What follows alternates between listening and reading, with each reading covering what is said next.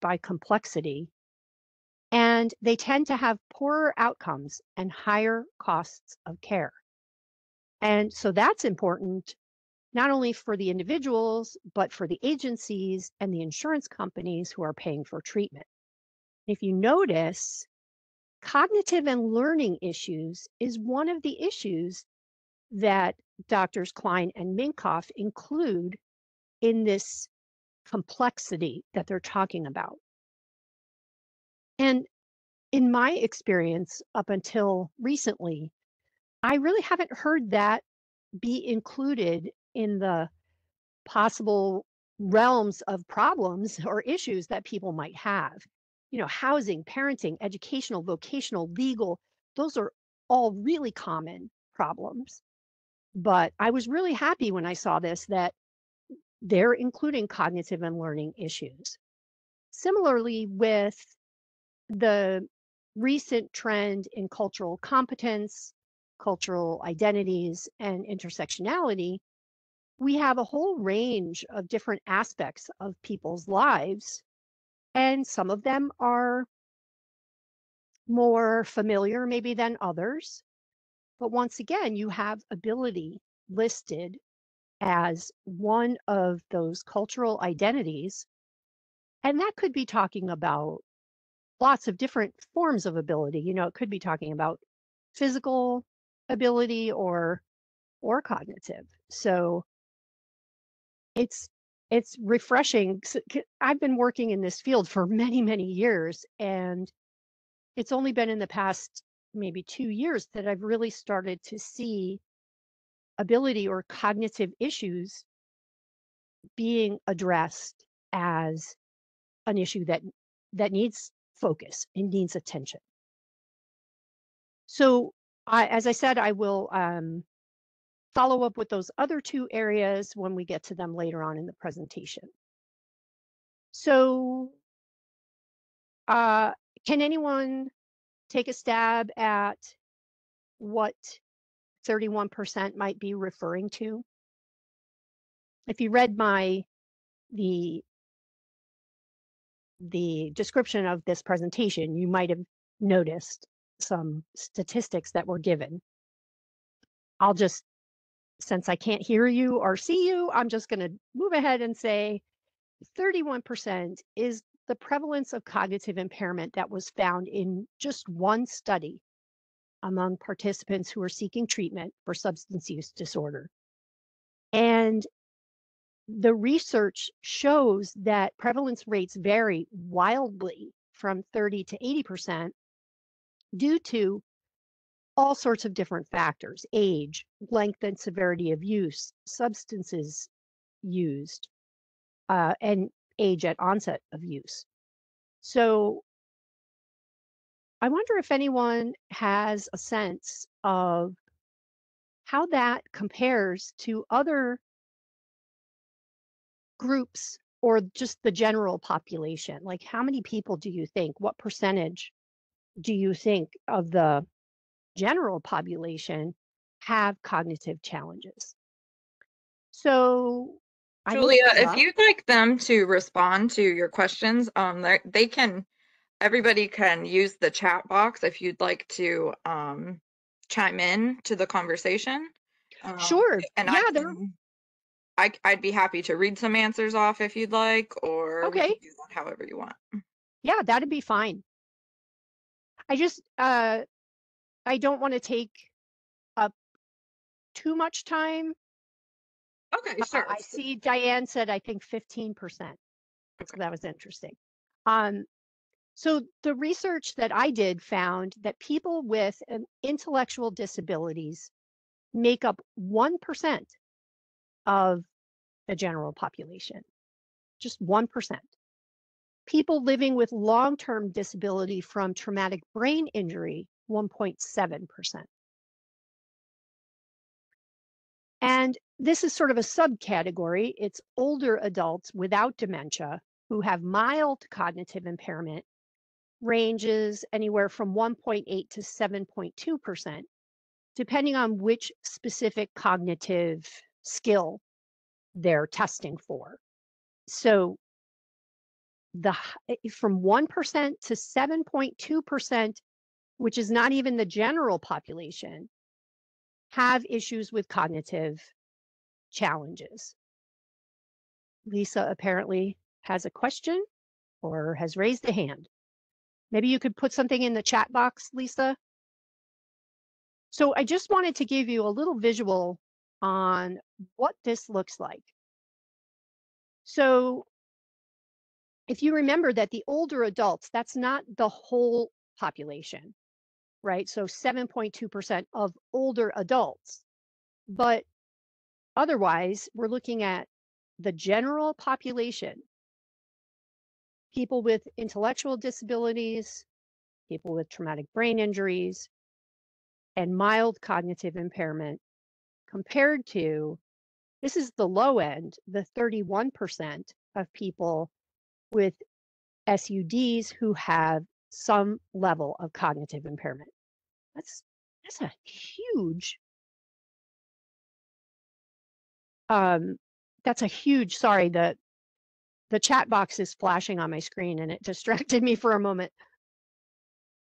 Anyway, it's a very large percentage, as you can see. Now, last couple of things I want to touch on are just sort of semantics. You'll notice in the slides, I use the abbreviation CI for cognitive impairment, but often when I speak, I talk about cognitive challenges. And I just want to clarify how and why I use those the way I do. Cognitive impairment is a clinical term. It's used in professional literature related to medical conditions, psychological disorders, substance use disorders. So it's more of a scientific or a clinical term. Cognitive challenges is more of a descriptive term, or even the term cognitive differences. Those are more descriptive terms that are more inclusive and they're less diagnostic, but they're more functional. So when I'm looking at a person who's coming into treatment and they seem to be having some challenges engaging in treatment or understanding what's happening in group or their homework assignments, I'm looking at some cognitive challenges as opposed to a known cognitive impairment. So that's just the way I look at it. However, the abbreviation CI is nice and brief and easily recognizable, whereas if I were to use CC for cognitive challenges, that might not be as clear. So you'll see on the slides that I frequently refer to CI, and it's just an abbreviation for either cognitive impairment or cognitive challenges. So I hope that's clear to everybody. Now, I think you did these polls just before we started. Have you ever worked with an individual with a known cognitive Oh, impairment? I launched that one too early. I can put that up again so folks who might have joined us since Oh, then. okay. I will open those Okay. right now. Sorry about that. Okay. No, that's all right. Um, Here we go. There we go. So I know somebody didn't get to uh, answer these, so now you get a chance.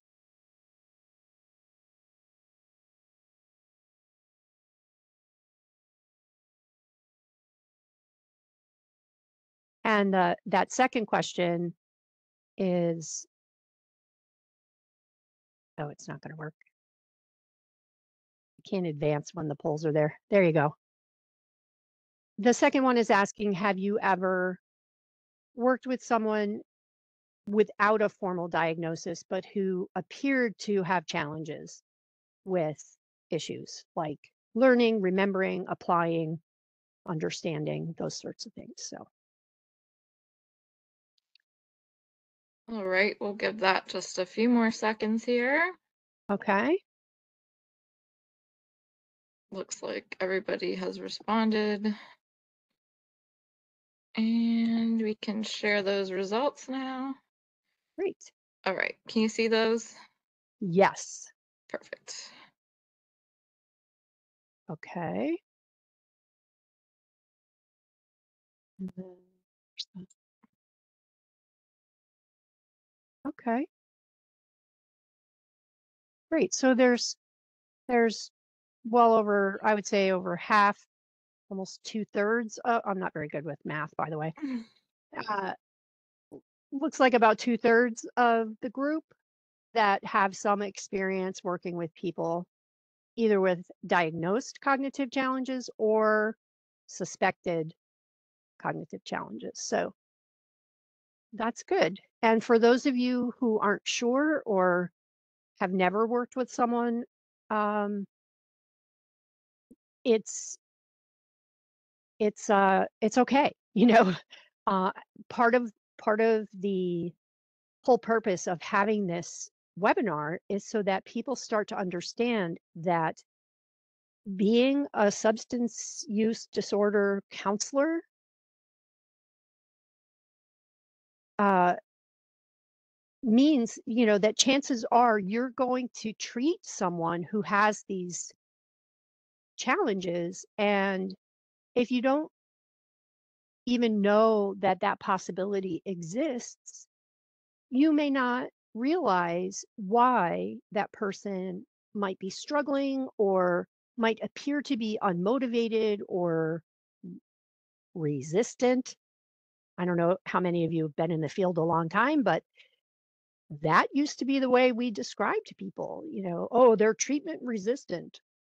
So it it's important to kind of look at your clients that you're working with from a more open perspective and consider that maybe some of the behavior or lack of progress or lack of engagement that you're seeing might be related to some cognitive challenges that the person is struggling with that maybe they're not even aware of, and especially in early recovery when how it takes a good year or so for people to uh, clear up from their substance use. And in that first year, they can have a lot of these issues that aren't permanent necessarily. But if you go to rehab and then you go into outpatient treatment and you're only 30, 60, 90 days sober, your brain may not have healed enough to really absorb all of this material that you're being given. So, with that in mind,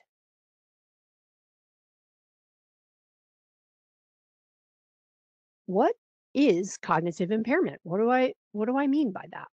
And how does it impact treatment? So, I call cognitive impairment an umbrella term. It covers a lot of different issues. Obviously, intellectual and developmental disabilities, traumatic brain injury, acquired brain injury, such as brain damage from overdose. And how many people have you worked with who have had one or multiple overdoses and only survived because of Narcan? So, every time that happens, there's potential damage being done to their brain. And then things like serious mental illness resulting in loss of cognitive functioning or a serious learning disability that interferes with the person's ability to acquire the knowledge or apply the knowledge that you're trying to give them. And of course, years of substance use resulting in loss of cognitive functioning. How frequent? Again, this is an older term, but they used to talk about things like wet brain, that years of substance use can just destroy your brain. So all of those factors combined, uh, and I saw post-acute withdrawal flash by. Yeah, it can take a couple of years for those symptoms to clear up, and part of it is your ability to think clearly. And then the last category would be these sort of undiagnosed issues. We don't really know. They don't have a diagnosis. but it's clearly evident that they struggle a little bit with their cognitive functioning. And that specifically is the area that we would call cognitive challenges or cognitive differences. And it's not to label someone, it's really from a functional standpoint that when you are looking at how a person is progressing or not progressing in treatment, if they are facing some cognitive challenges, it's important to recognize it and adapt your treatment approach to be more successful, sorry, with them. So the CDC lists the signs of intellectual disability as issues with memory, understanding social rules, having trouble seeing the results of their actions, that great consequential thinking that we talk about all the time, and solving problems. So those are all skills that people in treatment and recovery really need to use in order to stay sober. With traumatic brain injuries, it's really more of a broad spectrum because depending on what part of the brain was injured, it can result in so many different kinds of damage. But the ones that are relevant to this discussion include cognitive problems and also executive functioning problems. And again, these are those skills that people need to help them stay sober. How many people have you worked with who are always running a little late? They seem disorganized. They can never find their MRT book or whatever, you know, worksheet or something they were supposed to be working on. Um, you know, planning, decision making, all of those skills can be affected by a brain injury or, other types of cognitive uh, issues. Again, mental illness. There's research that shows that cognitive functioning is moderately to severely affected in people with schizophrenia. And to make it worse, it's very common, but not often recognized or documented in the health or clinical setting. So, one study showed that 60% of older adults with serious mental illness exhibited cognitive impairment, but it was only documented in 17% of their charts. And this is what I feel like we're dealing with in SUD treatment settings is that there's a lot of people with cognitive challenges and it's just not recognized or documented. So how can you work with it? How can you treat it? How can you help a person if you don't even recognize that it's there? And also, people with comorbid serious mental illness and cognitive challenges have higher healthcare costs. So in this other study, it was 61% of participants with serious mental illness exhibited cognitive impairment, and that was correlated to higher healthcare costs over time. So what does this all mean? What it boils down to in my mind is that people with cognitive challenges often have trouble learning, understanding, remembering, and or applying new information and skills. And isn't that really what the process of treatment is all about? Learning new information, understanding it, remembering it, and using it. So it makes it pretty difficult for treatment to be effective if there's uh, any roadblocks in this process. So I'm about to show you a handout. I want you to imagine that it's your first day in group and you are given this handout to discuss. And I'm going to show it to you. And I want you to think about, first of all, what's your first reaction to it, like thought wise? And then what does it feel like to see this?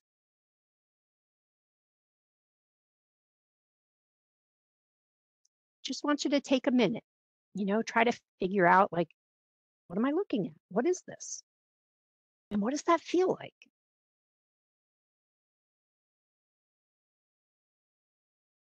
And if you want to start putting comments in the chat, um, we can start sharing them.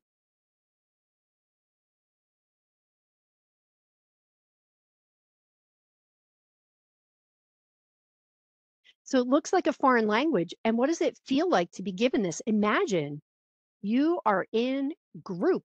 It's your first day in treatment, and you get handed this thing and you're expected to talk about it. What's that like? Yeah, very confusing, intimidating, overwhelming.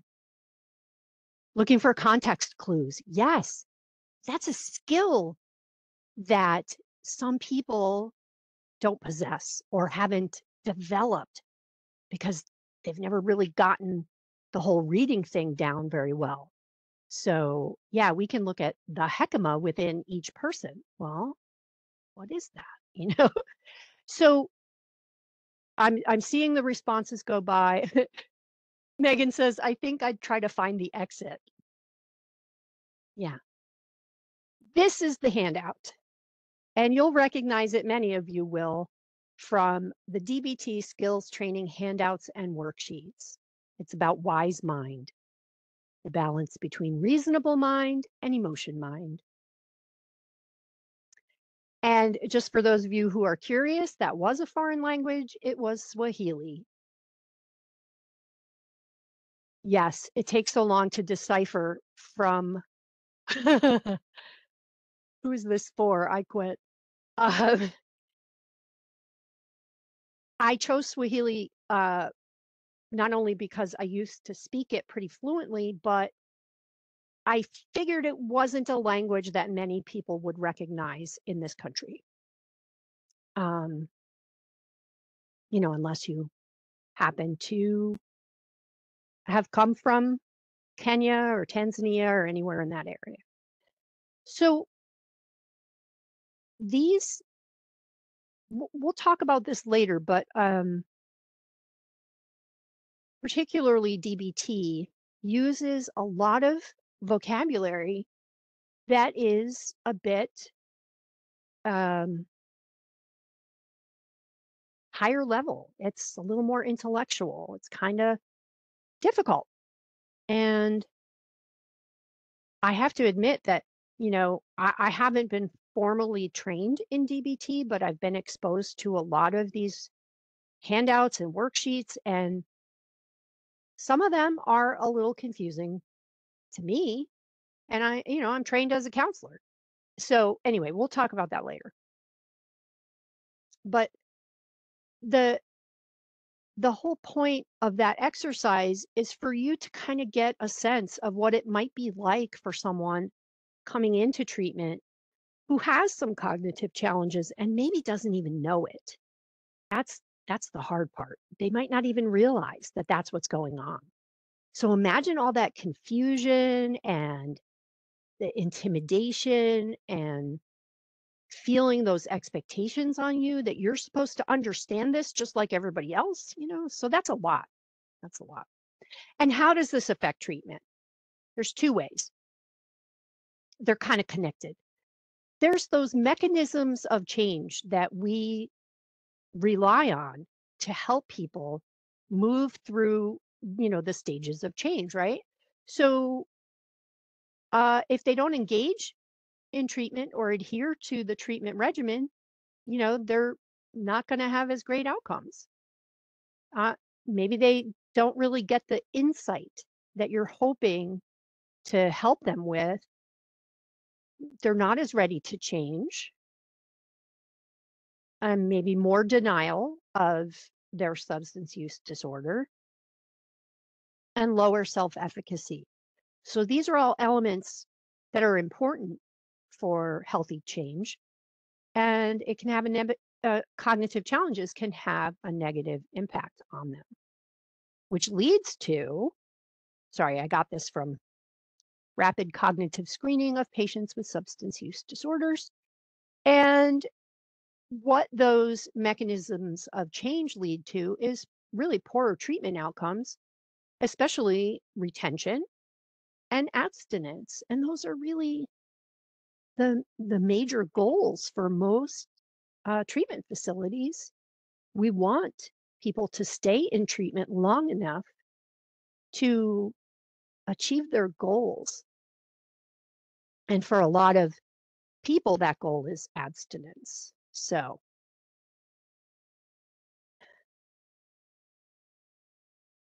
let's talk a little bit about what this all looks like. How would you even notice this in a treatment setting? And think about that question. Is it behavior or is it cognitive challenges? I mentioned that word treatment resistance. Sorry, my timer blacked out. There we go. Treatment resistance is a term that they used to use a lot with people who didn't like comply and just jump in and do everything they were told to do. But is it really that, or could it be related to cognitive challenges? So, how do you, yes, Stacy just said that she worked with adolescents and the cognitive impairment often looked like behavior until you looked a little deeper and realized what was going on. So, how would you define substance use disorder? What would a functional definition be for you? Anyone want to just throw something in the chat?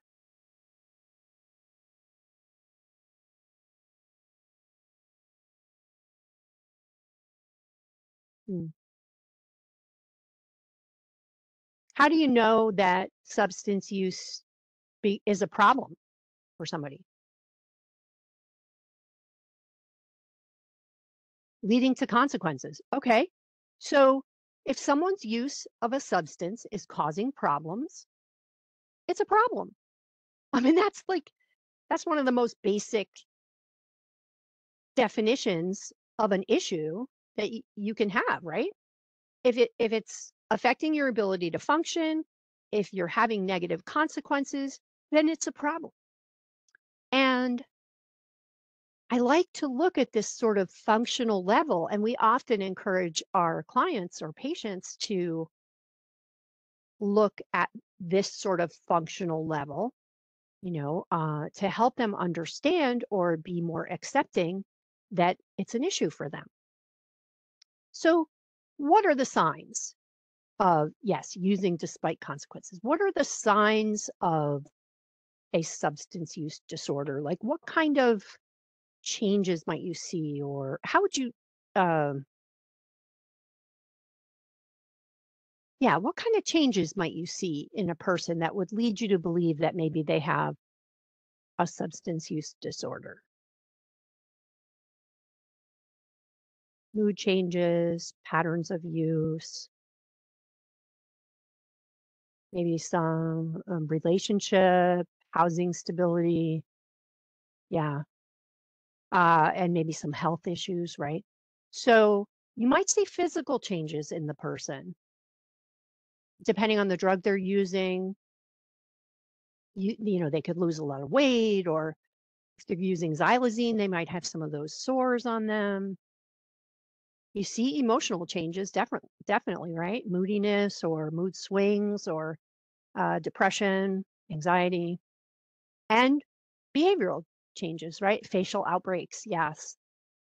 So the signs of just in an objective, like observable way, there are changes in a person that lead you to believe or give you a sign that they're having a problem. And then there's the consequences. And a lot of people were listing those consequences to their physical and mental health, to relationships, to their responsibilities, and unexpected problems. Any kind of unexpected problem, but legal seems to be right up there as one of the big ones. So I'm hopeful that as we were going through that list and you were thinking about it, you sort of have a picture of a person, maybe sort of a generalized person in your mind of a person with a substance use disorder and how you could tell. But some of the signs and consequences can be different in a person with cognitive impairment. For example, living arrangements. Some people with cognitive challenges live with family or parents or, um, someone who sort of has a supervisory role with them, or they might live in a group home or residence of some kind. They might live in a supportive apartment, or, you know, maybe they live in an independent apartment, or maybe they're unhoused. And so, again, the sort of stereotypical picture or the expectation that you might have of someone um, with a substance use disorder, it might not look quite the same if it's a person with cognitive challenges, because some of these things could mask the typical things that you would expect to see. Same with employment status. If a person is on disability and they're not working, they don't have, they didn't just get fired. So that's one criteria that you don't have to help you ascertain whether that person has a substance use disorder or not. Maybe they're working in supportive employment, so they kind of have enough supervision that they're able to keep functioning even though their use is escalating. Maybe they do work independently, and what would that look like? And again, financial independence. Depending on how independent they are with their money and, able to write checks or, you know, you handle their spending money, um, that could look differently when you're trying to pick up those signs and consequences of substance use. So you almost have to kind of think outside the box a little bit. And I'm sure, oh, somebody just asked if someone with a diagnosis of ADHD, would you consider that a cognitive impairment or a challenge? And it definitely can be. Yes, especially if it's untreated, because if they've had, if it's been a lifelong struggle for them and they've never learned how to manage it, or, if they've never been on medication to help manage it, and they've developed all kinds of like really poor coping skills, then yeah, they come into treatment and they're kind of all over the place and have never learned how to focus or, all of it. They may not have done well in school, so now they feel like they can't do all this homework. So we know the criteria for substance use disorder, right, out of the DSM-5. I sort of shortened them here. And when you're working with someone who has a cognitive challenge, you may not be able to see these as clearly as you might see with someone else. For example, you might ask someone, "How much do you drink?" or "How often?" And they really may not be able to tell you. They may not have the freedom or money to use as much or as long as they want. So they might tell you, "Oh, I only have 2 beers a week," which doesn't seem like much. But if that's every penny they're able to scrape together, and if they didn't have an issue with money, they might be drinking 2, 3 beers a day. So these are all things that you kind of have to think about. Um, they may have to get very creative in order to get their substance, and may not understand what cravings are or be able to really describe them or what an urge is. And again, I mentioned this, they may not have a job. So is substance use adding to their inability to work? We have to kind of figure that out. And again, with relationships, how do you gauge the impact of substance use on someone who may have, different kinds of relationships? Like if it's someone who is in a supportive apartment or a residence of some kind, they have staff around them. And those might be their closest relationships, even more so than family, because they see them all the time, they talk to them all the time. So, how does substance use affect that relationship? And again, tolerance and withdrawal, those are the biggest indicators, right, of a problem. Um, yeah. So, diagnosing a substance use disorder in someone who has cognitive challenges is not as direct or forthcoming as it might be for somebody else. So, recognizing cognitive impairment in a clinical setting is very easy if you get a referral packet that says this person had a TBI, okay, you kind of know what to expect. Uh, if you don't get that, it's a little more difficult. But if you know what to look for, there are signs that can be recognized and you kind of have to investigate. So, a person with cognitive challenges may show limited comprehension, communication difficulties, both receptive and expressive. And sometimes there's a spike in one and not the other.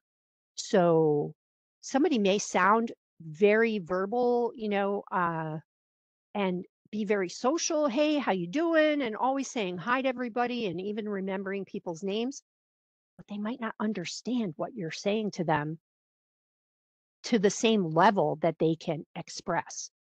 So it's when you have those differences that it really can become a challenge. Shorter attention span, repetitive or stereotypic patterns of behavior, whether it's movements, speech, or topics. Did you ever know someone who always talked about the same topic or always brought up the same story? Every group, um, that can be that sort of repetitive pattern. Difficulty with social cues and other social skills deficits. Or the challenges may be a little more subtle. So think about what literacy issues might look like from a functional standpoint or a behavioral standpoint.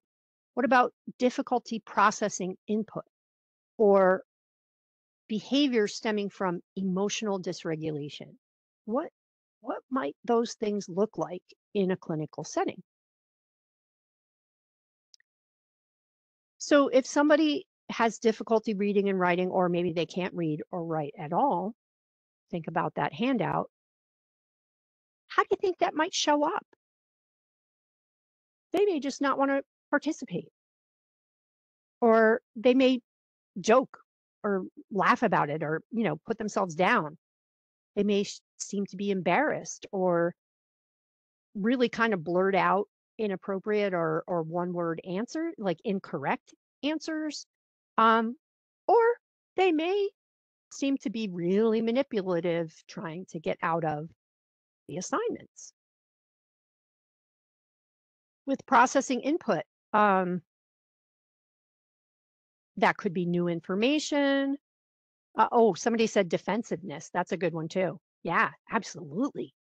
Um, Defensiveness bordering on um, aggression, kind of making that shift.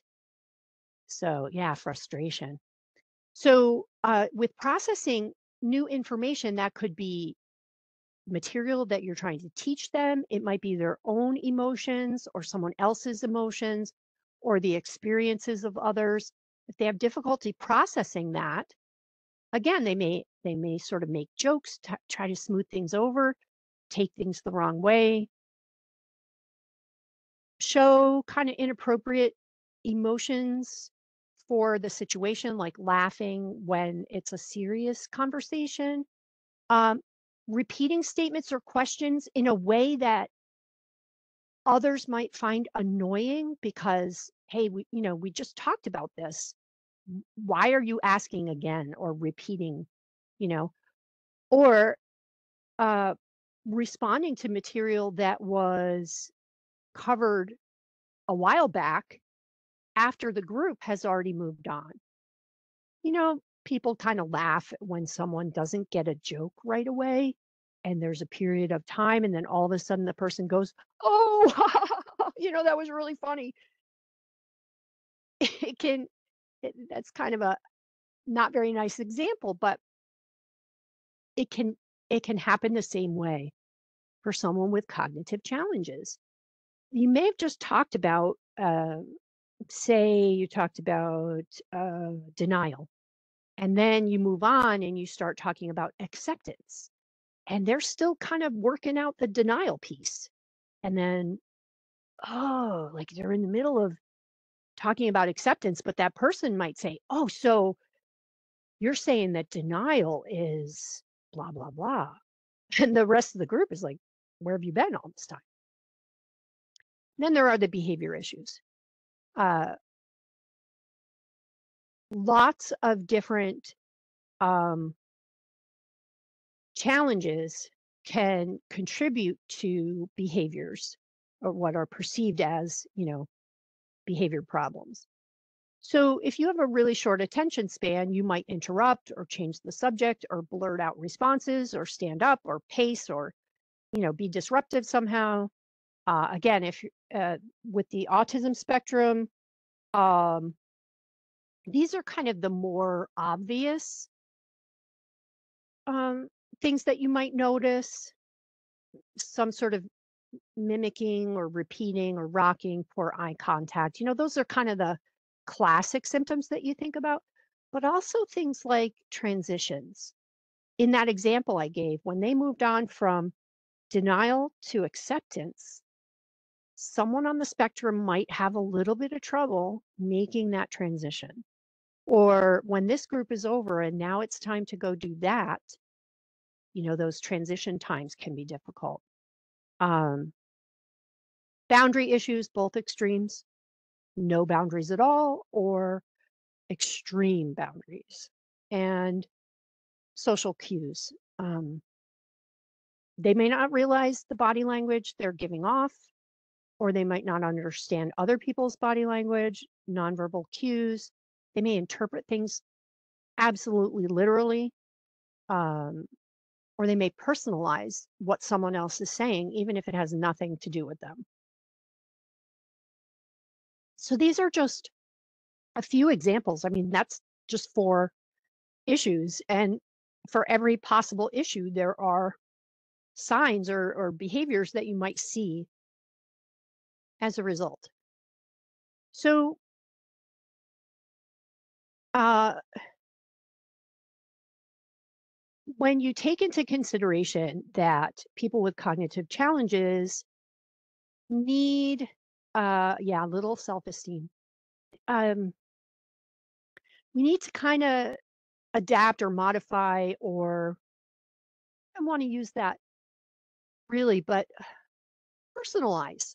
We need to personalize the program for each person to meet them where they are, not just emotionally or in terms of readiness to change, but cognitively as well.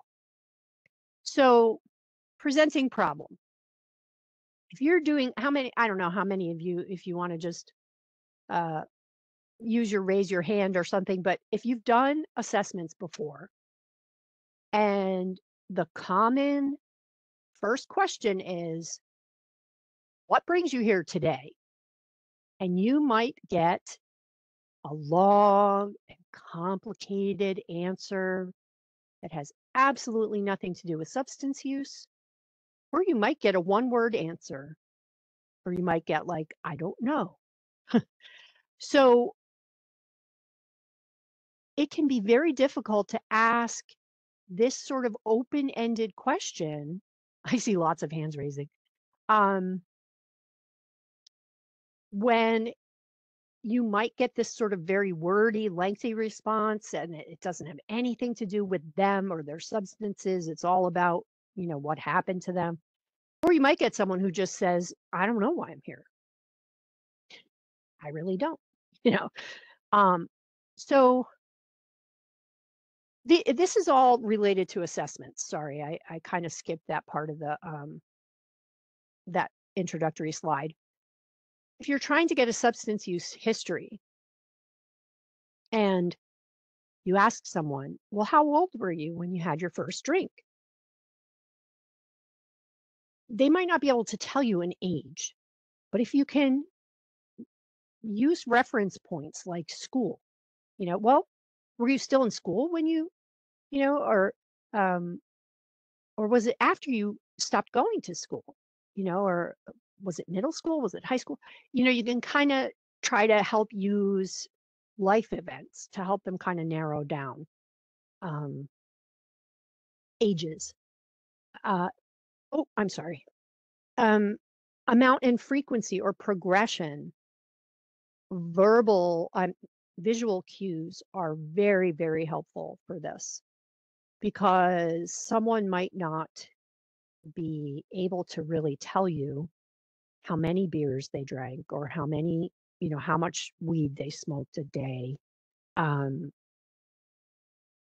so if you have some pictures and you use like just a 7-day calendar just drawn on a piece of paper, like what do you do on Mondays? And then, oh, okay, so after work, what do you do then? And maybe I go bowling or, and then what are you kind of just have to help them figure out what are the days when they use and when they use how much, and so you're looking at that issue of minimizing, but it might not really be minimizing. It might just be that they can't really tell you.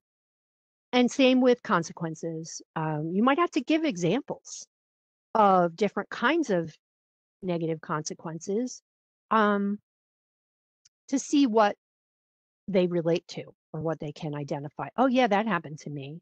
Or no, that didn't happen to me, but this happened. And then it gets them kind of moving. Um, and same with other drugs.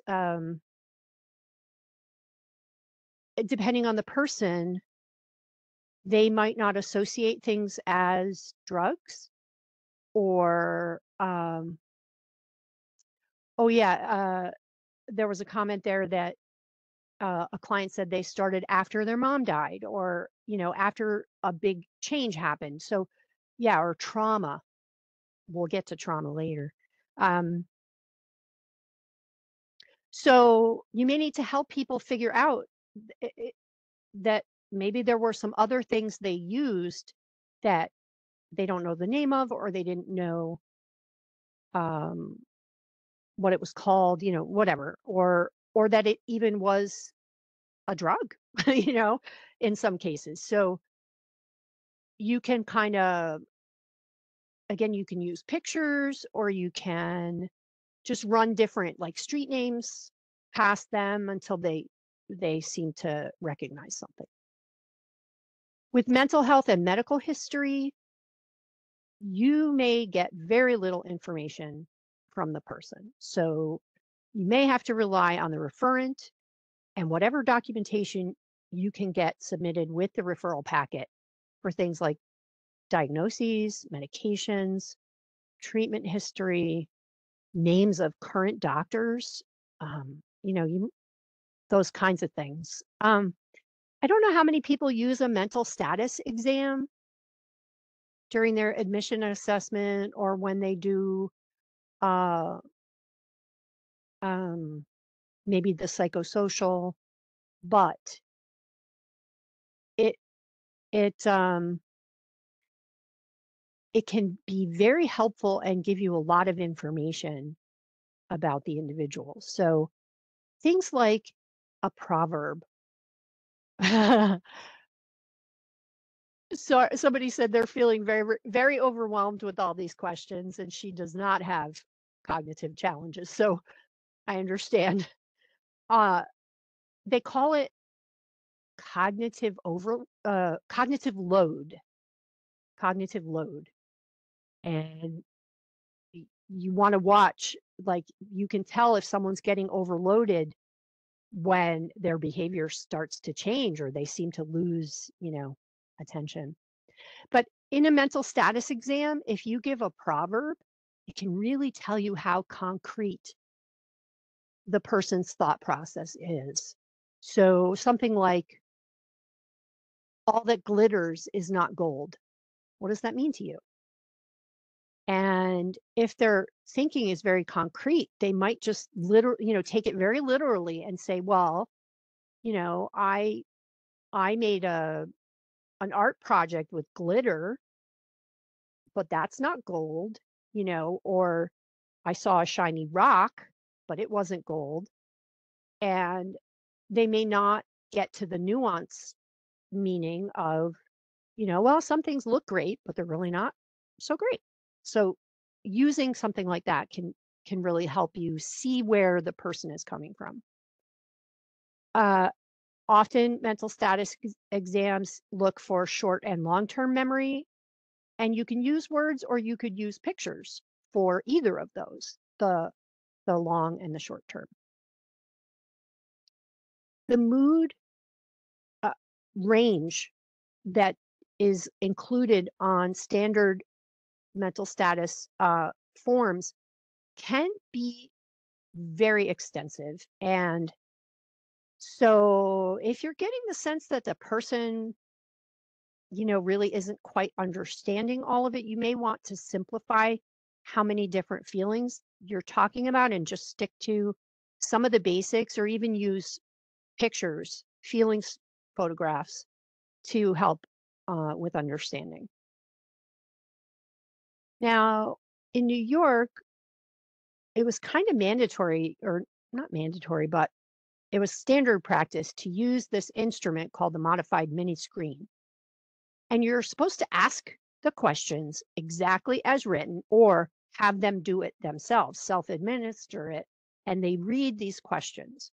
So, some of the issues you might have are vocabulary, because these are actually some of the words they use: intensely anxious, frightened, uncomfortable, or uneasy, or unwanted, distasteful, inappropriate, intrusive, or distressing. So, that's vocabulary that not everyone, and even people who don't necessarily have a diagnosed cognitive impairment, they're just words that, might not be very familiar to the person. Again, references to time.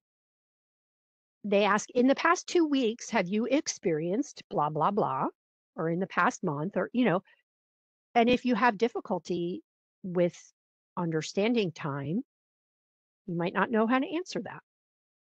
And again, with the amounts and frequency, excessively, most of the time, repeatedly. So,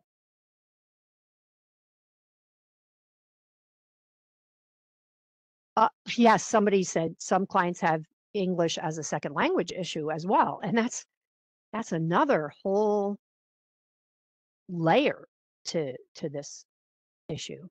Um, so we all know that the DSM criteria are a must have or must use for diagnosing SUD because the insurance companies want it, the state governing boards want it, all that stuff.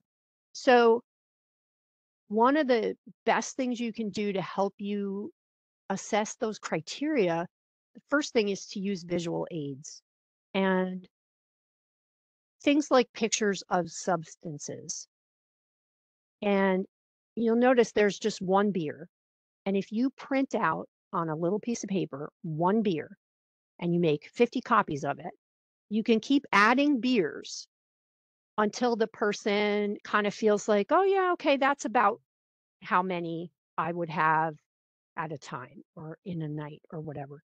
And the second one with the sizes, somebody might say, oh, I only have 2 beers, but they're the, 40-ounce, what are those things called? Natty Daddies, which are really high alcohol content, Uh, or, different kinds of liquor, or there's a marijuana joint there, there's a pill, So you can use those types of pictures to help the person identify what it is they're using and how much.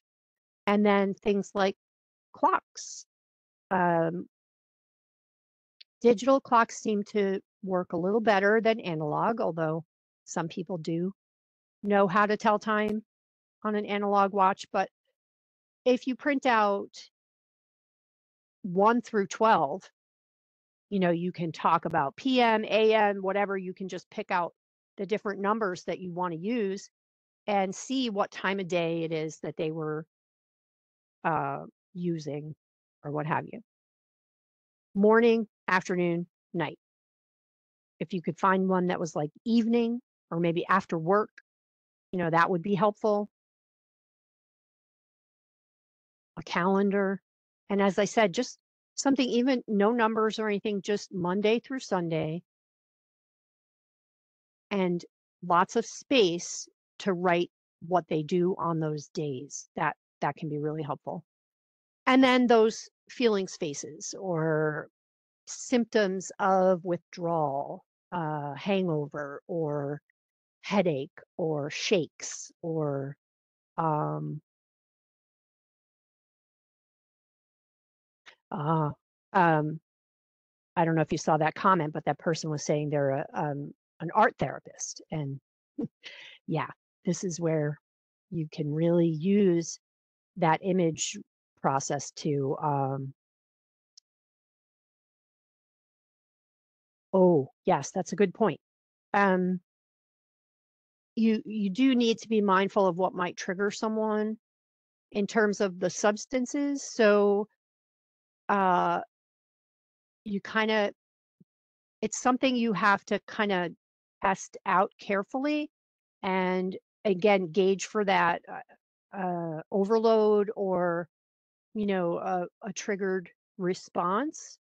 Um, and you can always ask um, what,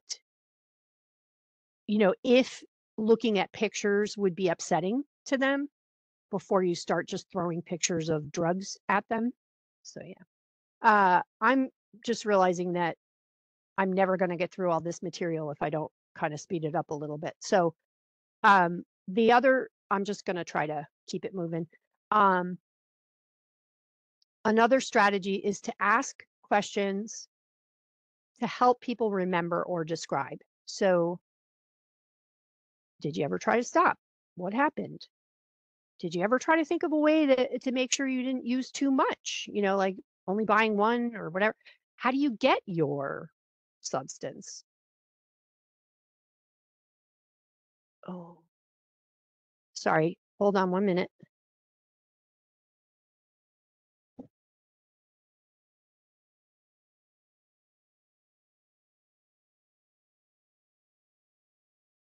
Okay, I'm back. Okay. Uh,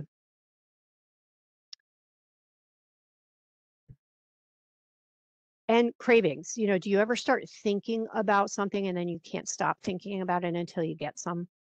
So if yes, using substance alone or in a group, all of those kinds of things, you may need to ask questions to help them remember or describe what their typical pattern is.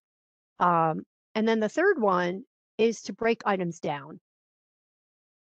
You ask one question at a time about friends or arguments or, all those different things, but try not to like throw them all at the person. Kind of stick to one question at a time. And um,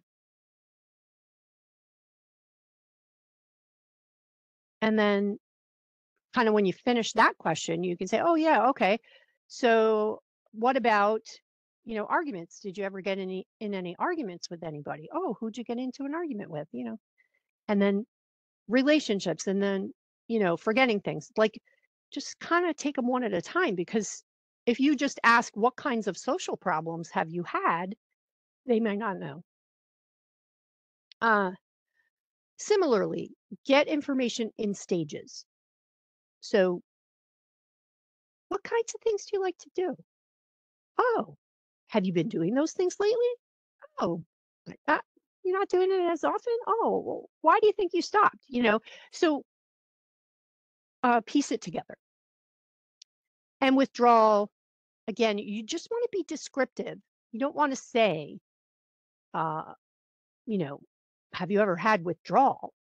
You want to say, like, do you ever wake up feeling sick? Or have you ever had any of those symptoms of withdrawal from whatever drug it is that they're using? And with psychosocials, this is really kind of your strategy for the whole assessment. Get as much history as you can, use what you have, and ask questions to fill in the blanks. Avoid asking yes or no questions because the person may just yes you or no you the whole time, especially if they don't really understand. So you can try sort of open ended questions, but if they really can't answer them, you might offer two or three choices about what it is that you're asking. And I realize that that may seem to run completely opposite of what your training is, that when you're doing an assessment, you want the person to tell you. But if you're working with someone with a cognitive challenge, the only way it could be that the only way you can help them explain to you where they're coming from is if you kind of lead them, not, you know, not like in a court where you're asking leading questions, but you give someone choices and help them kind of narrow it down. And while you're doing this, you want to look for the things that really motivate the person, whether it's relationships, activities, hobbies, pets, things that they like, things that they don't like, and kind of store that away because you can use that when you're doing your treatment plans or, figuring out goals and that sort of thing. And those literacy, life skills, and social leisure questions that a lot of people just skip over, they're very important for this, for people with cognitive challenges, because those are things you're going to have to actually teach and reinforce and have them practice where other people wouldn't necessarily need that as part of their treatment. So you may need to have shorter sessions and do it in one or two sessions at a time. Uh, Again, oh, and yeah, the trauma piece. Like you want to know ahead of time as much as possible if the person has any history of trauma. And as you going through the assessment, to really watch for changes that could indicate a trauma response. So if somebody says, I don't want to talk about that, that's fine. If they, need to get up for a minute or whatever, that's fine. And you can always get more information from your referent or a family member to help fill in the blanks. So with treatment plans, oh gosh, there is so much information here. Um, do you write cookie cutter treatment plans or are they really individualized? So they run from not person centered at all. The first three goals come right out of the admission assessment, and it's the same three goals that every client gets. Maintain abstinence, comply with legal orders, whatever. Come to treatment, or is a little more personalized, or does your electronic health record have like check boxes or drop downs that you can choose from? Uh, and you kind of get a little more personalized. Maybe you talk to the person about their goals, but then you write the whole thing by yourself. Or um, do you really, why did that happen? Are you completely person-centered where you make a unique treatment plan for that person? And I've been on that journey myself to, you know, to really become more individualized and person-centered. So I hate to do this, but I'm going to skip all this person-centered care guidance. There's some really great words in here. I love them. I highlighted them, and you can read them when when you print out your slides, because uh, I could take another whole hour on this part. Um, but this is New York's philosophy on person-centered care, person-centered treatment, and using the person-centered approach can be difficult for people with cognitive challenges because of various factors, like being completely externally focused, not recognizing, their own problems, not being able to identify what they want or their values. Like, they might not even know what a value is. So you really have to become a detective. You have to get creative and help people sort of, I use the term drilling down, narrowing or focusing in on really to find the heart of the problem. And that may take longer in terms of time, and it may have to be much more directive than you might be with someone else. But this is where those motivating factors come in, because as you're writing your treatment plan, you can use those motivating factors to help them reach their objectives, or just to keep them engaged in treatment.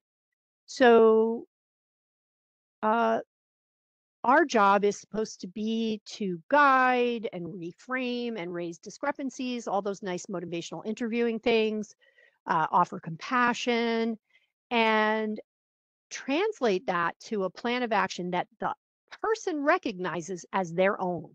Even though you've changed their words a bit, you want them to really see themselves in that plan. And we do that with everybody to a certain extent, at least I hope we do. But with someone with cognitive challenges, you just have to take it to that next level. So with goal planning, keep it simple.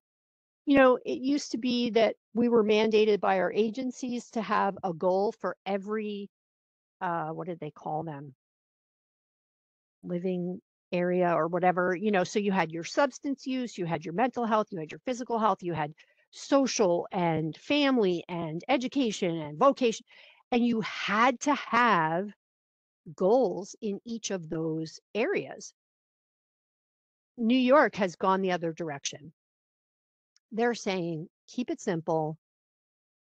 For the beginning, just pick one goal and one or two steps that can get you there. So, again, there's so much more. I love these words. They're great, but you can read them afterwards. Um, Recovery supports, right? Everyone is really big on peer advocates and recovery coaches, and people with cognitive challenges can really benefit from getting connected with a recovery coach. It's like gold. It's so good. Um, Strength based, obviously. Um, Non punitive, definitely. So, one goal is a start for change in behavior. Exactly. So, this is a statement. This is actually a statement that a client said to me.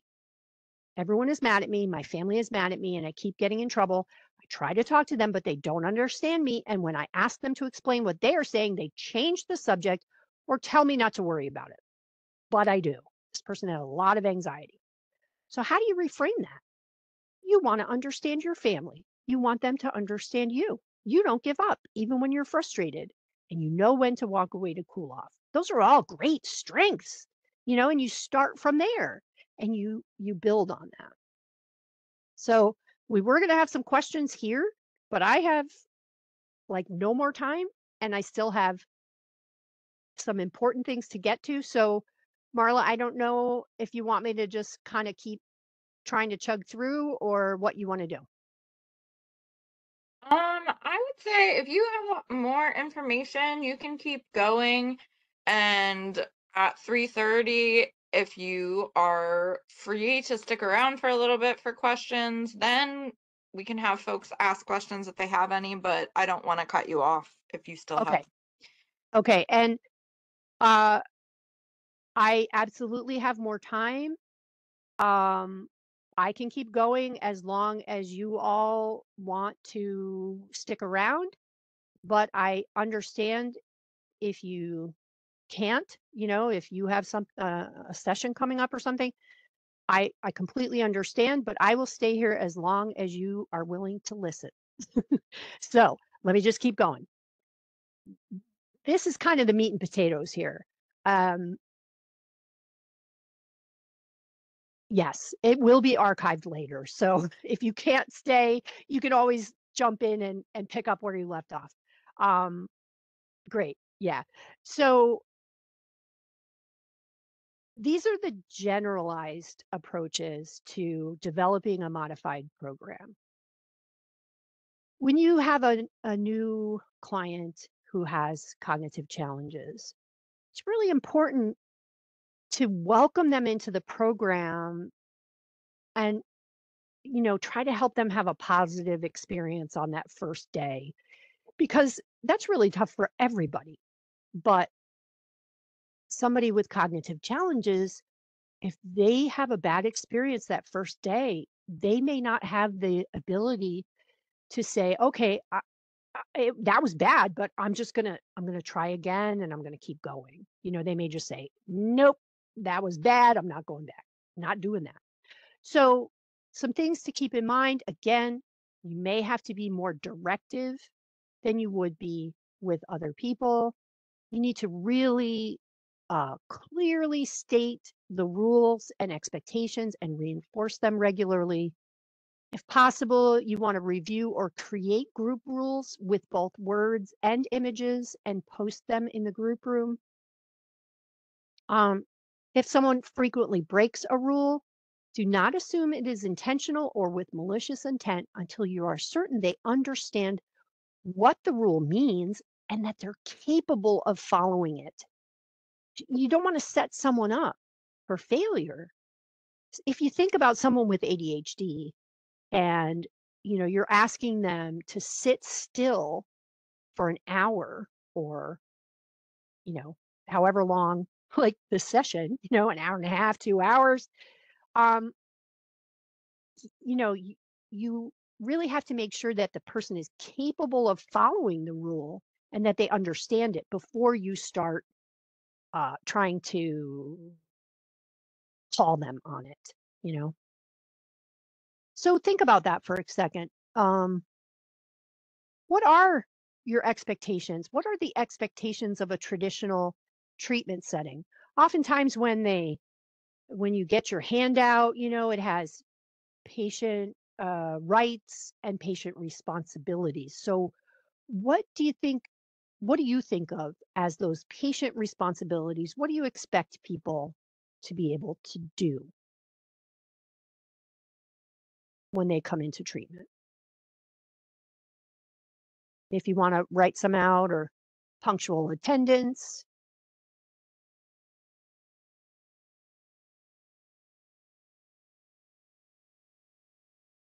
things like you're expected to do your assignments, uh, total abstinence, thank you, honesty, participate in group, express your feelings appropriately, you know, right? All of those things. Um, so we may have some expectations or assumptions that, yeah, don't crosstalk, that we don't even realize are way too high for someone with cognitive challenges. So we have to kind of think at a different level. Things like we have that expectation for somebody to sit for however long, the group lasts. If they're in a day rehab program and they're there for 4 hours, yes, you take breaks and stuff, but the expectation is that you sit there the whole time. You read and do worksheets or homework. You maybe watch movies and you have to sit and you have to pay attention and then you have to talk about it afterwards. Stay on topic. You identify and express feelings appropriately. Display appropriate emotions and respond empathetically to others. That's a tough one. Um, Grasp material at the same speed as the rest of the group. Ask appropriate questions like on the current topic or on a general substance abuse topic at all, like so appropriate questions. Um, so we really have to kind of change how we think about our expectations of people and not just apply that sort of one size fits all, those rules that we just expect everybody can handle. Now, in terms of progress, it may take a lot longer to make that connection with the person. So it's really important that the person isn't like bounced around from primary to primary, if at all possible. Now, if you give it a chance with one counselor and it's really not working, then yeah, absolutely, it's time to find someone that they can connect with better. Once that trust is established, that person may show a really strong preference for one staff member. And issues of transference kind of need to be addressed. I don't know, here I say delicately, but again, you kind of have to think differently about transference issues with someone with cognitive challenges. The person may not appear to be making progress, but lack of progress should not be a reason to discharge the person. Expect that it will take a lot longer and just stay focused on their strengths and the small steps. So, again, in the beginning, we talked about people with cognitive challenges face issues with learning, understanding, remembering, and applying. So, how do you set up a treatment approach that's going to help people be more successful and overcome these challenges? The first one, learning. Yes, time is very important. Um, Break down the concepts into smaller chunks and build on those little pieces. Once they get the first piece, then you add something new. And the more complex the concept, the smaller the chunks have to be. Um, interactive as possible is important. Role plays, behavioral rehearsal, you really got to get them involved in it because some people learn, what do they call that? Kinesthetically, they learn by moving and doing. And so that's important. Visual aids, pictures, icons, graphs, charts, definitely. And how you present. I'm like a very animated person. I make a lot of faces and it's terrible for candid pictures because I always come out looking, really strange. Um, but when I run a group, um, I can really play that up. If I'm trying to convey an emotion or, just really anything, your facial expressions, your body language, your gestures can really help um, solidify the learning. Direct and immediate feedback is really important. And sometimes you have to, especially in a group, you have to make a decision between, do I interrupt the group to correct this issue?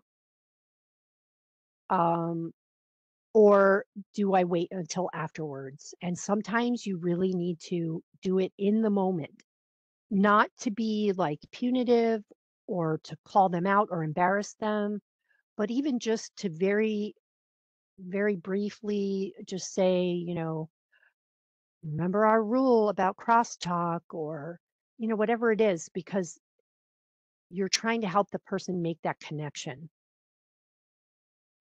and really cover all bases. The more different approaches you can take and different ways you can cover the same subject, um, and making it more fun, and modeling that desired behavior. For understanding, you want to watch out for vocabulary and check for understanding. So we might be talking about withdrawal, and you can just look at somebody and kind of say, so what is it again? What is withdrawal? Like you want them to tell you, like, because you forgot. Or what do you think serenity means in the serenity prayer? Um, and I do this a lot. In fact, I've done this so much. Yeah, a thumbs up or head shaking. Yeah. Um, I did this so much in my work that sometimes I did this with my family members or my coworkers, oh yeah, that's called a trigger, something that makes you want to use. And people would look at me like, I think I know that, Julia. But it just becomes how you interact, how you present your material. So it just became a habit to me. Um, Examples, pictures, stories, the pace. See, now I was going nice and slow in the beginning and I ran out of time. So now I'm like, "Ugh." Um, and so really complex concepts, you may have to slow things down quite a bit and have more of those checks for understanding. How we doing? Is everybody following along? Uh, and if you are using material, handouts, something that has already been made, um, break it down. Just because a handout has, okay, bye, Corey. Um, just because a handout is, two-sided and it's one topic, so you want to cover it in one group, it doesn't mean you have to do that. You can take the first concept and cover that in one group, and then next week cover the next part. You can finish a handout in as many weeks or days as it takes. So if someone doesn't understand, they may not be able to tell you that they don't understand. So you may see some changes or an increase in stuff that doesn't really seem related. They may start to get agitated. And if you say, is everything okay? And they may say, oh, yeah, I'm just mad at, something else because they haven't made that connection, that like they're not quite grasping it and it's frustrating to them. They may get sleepy. I can't tell you how many groups I've done where I tried to present something that was really complex and I didn't break it down enough. And within 5 minutes, all but one or two of the people in the group were out. Um, you know, just snoring practically because, and it's not a reflection on them. It's my job to present the material in a way that they can understand. And falling asleep is a clear sign that it's not, they're not getting it. Changing the subject, becoming fidgety, making jokes, you know. Here's a great example. How many people are familiar with the trans theoretical model or the stages of change? Um, we know these stages, right? Yeah, people are raising their hands. So we have pre-contemplation and contemplation and preparation, action, maintenance, relapse. And we're supposed to meet the person where they are in this cycle and um, move forward from there. And it does accept that recurrence is a possible stage, but progress is, made in a spiral. So if you do have a recurrence, you don't have to go all the way back to square one. But if you don't understand what those words mean, what is pre-contemplation? You know? So I made up this very simplified version. Pre-contemplation is just no. I don't have a problem. I'm not thinking about it and I don't even want to talk about it. And then maybe, ah, you know, maybe people are telling me I have I don't know, maybe I do. Okay, you know, what can I do about it? Where can I get help? And then treatment is due, right? I'm in treatment, I'm making those changes and keep. I'm done now with the first part of my treatment and now I want to keep going. I want to keep what I've learned. I want to go to aftercare or my meetings and um, or maybe some sort of step down in their treatment. And of course, relapse now, these slides are a little old. I'll have to remake them because we don't use relapse anymore. We use recurrence or resuming use. Uh, but most of the clients that I've worked with understand the word relapse. They know what it means. So I didn't really, I suppose I could say go back or something. I don't know. Maybe I'll do that. Remembering, you really have to know your client because some people have really good short term memory and terrible long term, or vice versa. And so, you kind of have to know what you to expect from each person. Um, it's really boring to just keep saying the same things over and over. So mix it up. Try and find as many different ways to teach the same information. Some reading, some discussion, some worksheets, a game, role plays, whatever you can think of, using that same information, but just presenting it in a different way. And sometimes, if you have a group member who's like, oh, I've heard this a million times, have them present it, have them lead the discussion. It gives them a sense of self-efficacy and pride and often the clients will be really supportive and say, wow, and they'll join the discussion where if it's just me, they might not get as involved. So, um, and then applying and generalizing. Uh, you've all heard of state dependent learning, I hope. It applies here because if you learn stuff and practice those skills in the clinic, um, uh, they may not be able to use it at home. Once they leave the clinic, they may not be able to apply it.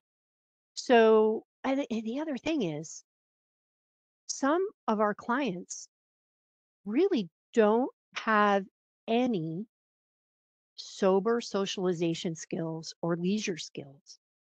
Um, they've just never learned how to socialize, or they've never been exposed to enough things to find something that they enjoy.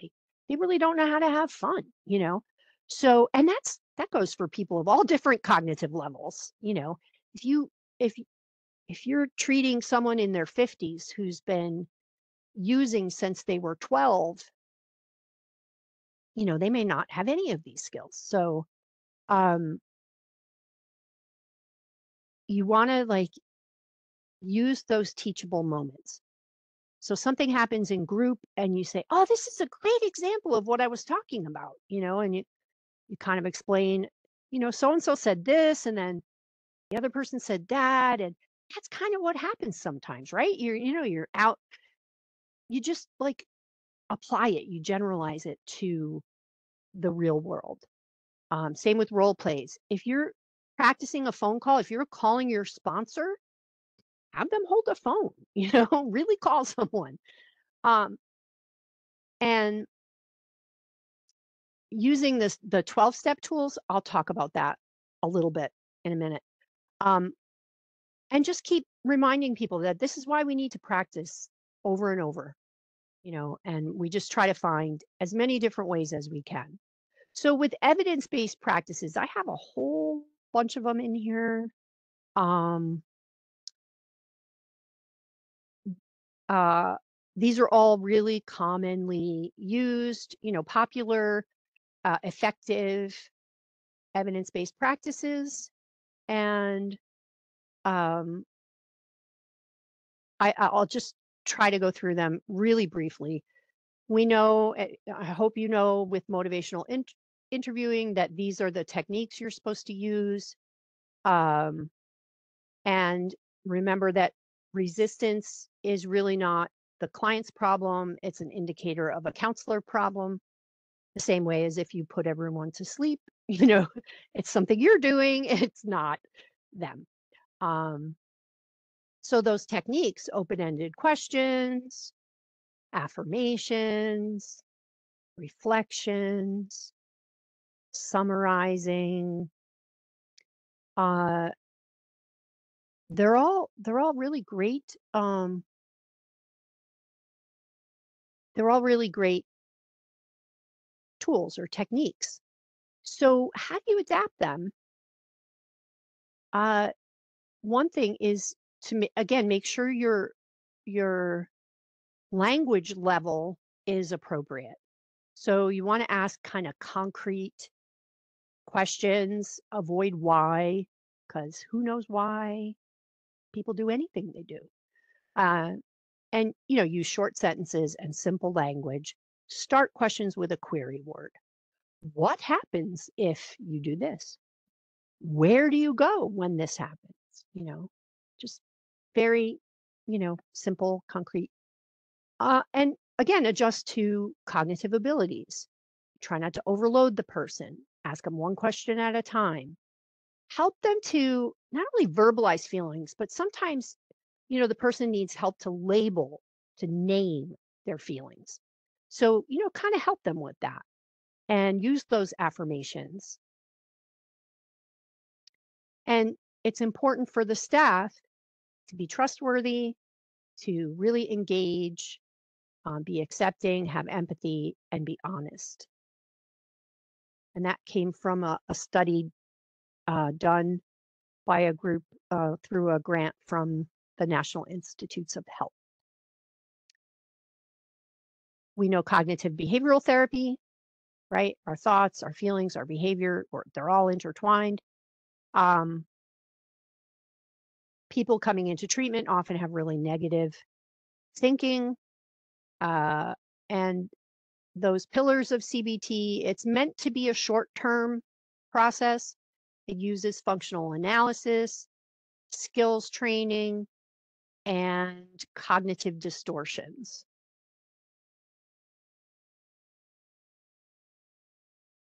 So, how do you modify CBT? First of all, you need a longer time frame. A 12-week group is not really going to be enough. So you incorporate these strategies into the longer term treatment. A lot of psychoeducational groups, addiction education, attitudes, tools, thinking, mindfulness. Um, I could run educational groups all day, every day, and uh, I think it's really helpful. And then when you start doing your more process oriented groups, your actual group therapy, um, you've given the person a vocabulary and a framework to talk about what's going on for them. But if they don't have all this background education, they may not really be able to share in the same way that somebody else could. Uh, Consequences, I love this, catching yourself. You really have to, and it's part of mindfulness. You have to catch yourself doing those old behaviors. Um, Risk reduction, stinking thinking. So in groups, we often do worksheets together. We do a lot of role playing. We play a lot of bingo, Jeopardy, card games, thumb balls. Pull a topic from a bag. I have a basket full of bags that are full of little slips of paper that have things on them for I statements or different feelings triggers, anger trigger, all kinds of things. Again, the visual aids, the icons, the symbols, rehearsing behavior. Sorry, that last one, drawing and illustrating key points and skills. As the art therapist said, the getting the person involved in drawing or coloring in even an illustration that relates to the topic somehow can really help them remember it. Now, DBT is a special form of CBT that's intended to be a longer term process, right? So it was developed to address borderline personality disorder and chronically suicidal individuals, but it's been found to be very effective. And the areas it focuses on are emotion regulation, interpersonal effectiveness, mindfulness, and increasing distress tolerance. And so it's effective with a lot of different issues, but the original DBT work is very complex and uses a lot of vocabulary that can be very challenging. So there is a woman named Julie F. Brown. So we have the same initials, same first name. It's very ironic. Um, she developed a book called The Emotion Regulation Skills System for Cognitively Challenged Clients. She took DBT and boiled it down and created a system to apply those emotion regulation skills um, for people of all cognitive levels.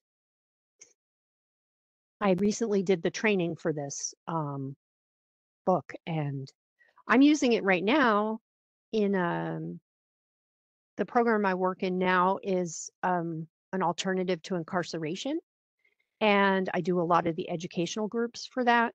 And I'm running a group with this, and these are people who are not labeled cognitively challenged or anything, but having this sort of simplified approach um, makes it so much easier to understand and use. It's not intimidating. It's like, oh, it's very logical. It's like, oh, of course you want to do it that way. So I highly recommend looking into that. And Julia, then, yeah, just since it is 3:45 now, and just since we have had some people drop off, I just wanted, uh-huh, um, since we did want to have some time for questions, did we want to sure, open that up just in case absolutely, anyone absolutely. that's still on wanted to? Yep, And yep, somebody mentioned doing a part two, and I know you and I had talked about that mm-hmm, offline earlier. mm-hmm, So maybe anything that's in these last couple slides that you haven't gotten to, perhaps mm-hmm, we could do that in a part two, absolutely. In which fact, I think all of the like that last half of general approaches and the evidence-based practices, I could really do that a lot more okay. slowly and Yeah, that would in be more great. We detail. So, actually we have April open and we could do June as well. So I'll follow up with okay, you after that or after sure. this. But if Hmm. anybody did have any questions um for Julia before we hop off here, please put those in the chat now.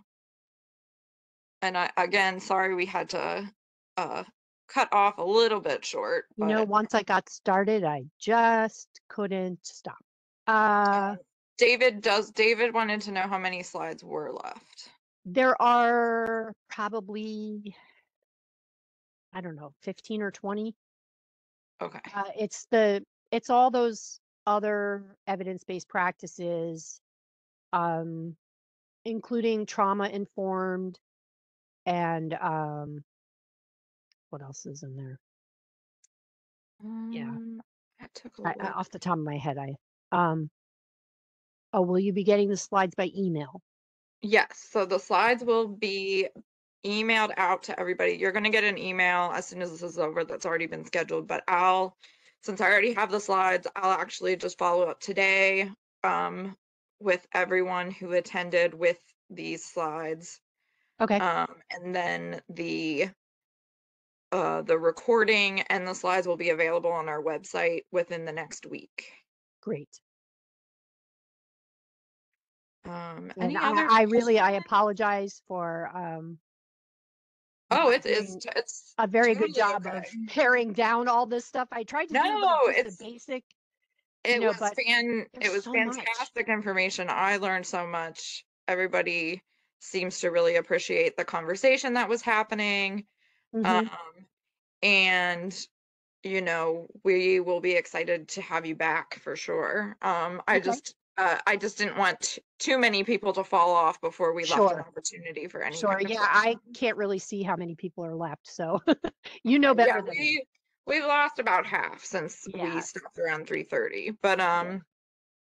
well, for the folks that are still here, since no other questions are coming in, I'm just gonna Oh, end with a few of these housekeeping items. And then, like I said, Julia and I will follow up offline about doing a part two since this was such a great webinar and so many people have voiced interest in a part two. Um, but thanks so much to everyone for their questions. Yes, there will be a certificate for this training. We'd like to remind all participants that a PDF of today's webinar with the recording of today's presentation will be uploaded to the webinar library located on iRetta's website sometime next week. Once we have these resources posted, a link will be sent to all of today's webinar registrants. I want to remind you all of our evaluation and CEU process. You will receive a follow-up email from us. It will include a link to the evaluation and the second, and as well as step-by-step instructions for how to obtain your CEUs. Please note that it will take up to 48 hours for your CEUs to become available because we have to cross-check your attendance records. We would like to request that you fill out our evaluation. It should take no more than 2 minutes of your time. Again, we want to thank everyone for taking time out of your day to participate. If you have any questions at all, please email us. The email address is info@iretta.org. And with that, we will conclude this webinar and check your email for when Julia will be joining us for part two. terrific. All right, thank you. Thank you. Thank you all for staying